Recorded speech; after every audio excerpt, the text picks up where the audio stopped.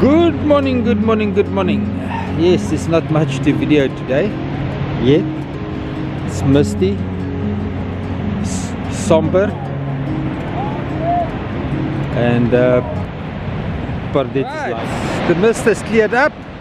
The watercolors across this ginger beer on the other side from south is beautiful.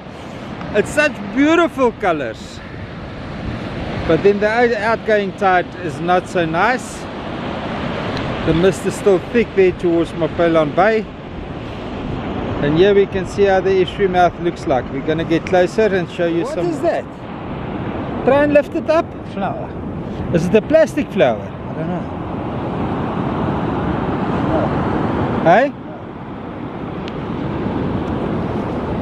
It's a rose. A real proper rose. It's a real white rose that washed out here on the ocean, on the beach. It's not a plastic flower.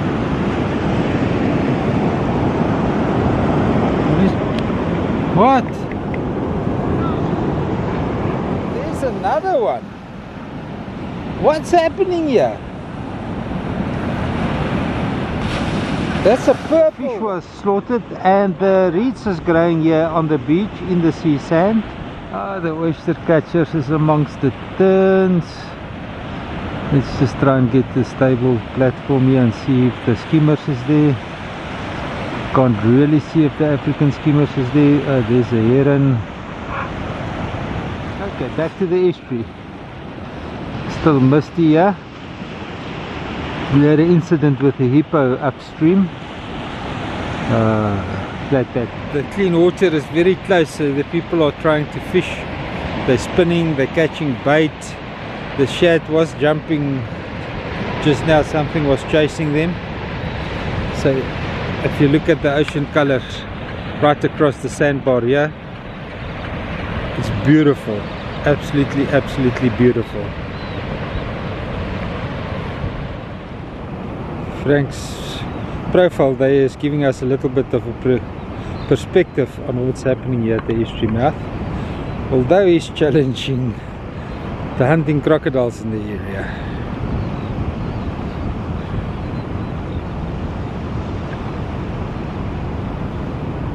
Apparently somewhere in the early hours of the morning or yesterday or last night there was a hippo attack on a gill netter.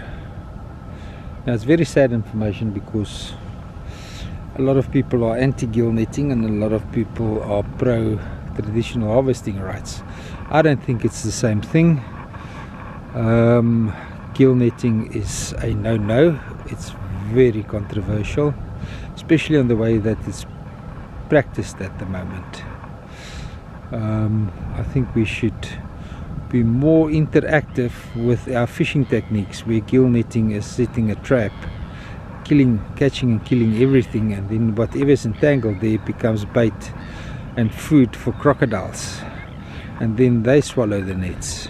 I've got a video here on YouTube somewhere where I took a video of a crocodile busy swallowing a gill net.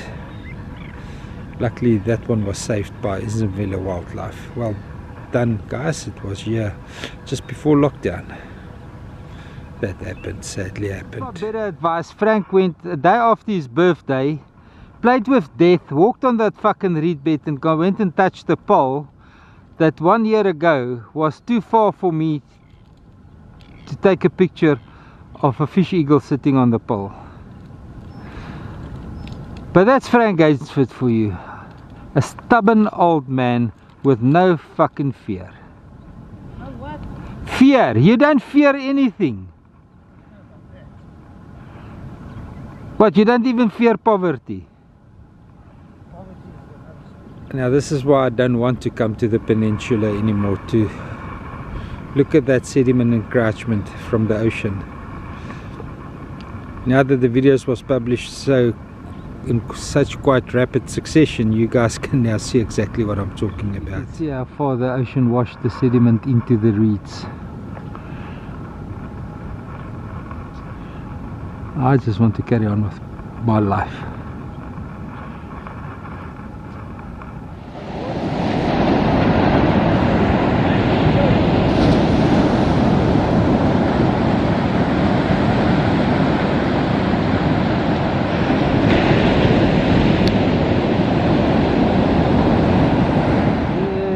where the people are fishing today. It's not serious fish happening. There's one guy that looks like he's got something. A lot of people between Ingwe and Jabula.